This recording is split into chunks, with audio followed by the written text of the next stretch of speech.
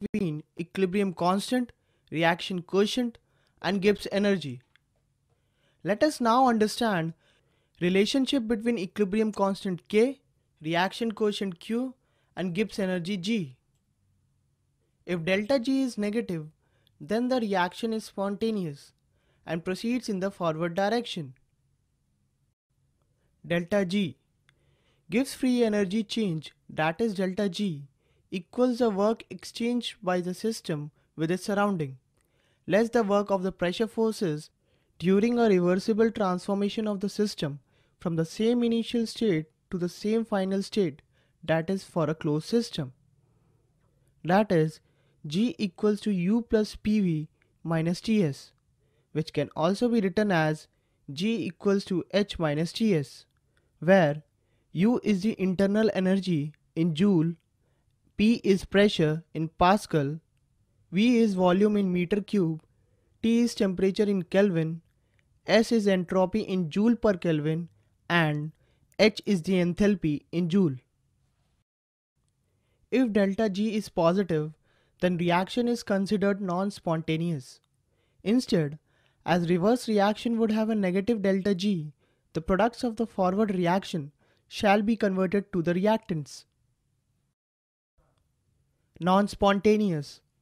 A reaction which cannot occur without the input of work from an external source. That is, delta G greater than 0 for spontaneous reaction at temperature. If delta G is 0, reaction has achieved equilibrium. At this point, there is no longer any free energy left to drive the reaction. A mathematical expression of this thermodynamic view of equilibrium can be described by the following equation. That is, delta G equals to delta G naught plus RT ln Q, where of PCl5 is equals to 3. When delta G equals to 0 and Q equal to Kc, the equation becomes delta G equals to delta G naught plus RT ln K, which is equals to 0. This implies that delta G naught equals to minus RT ln K, which on simplifying we get ln K equals to minus delta G naught upon RT.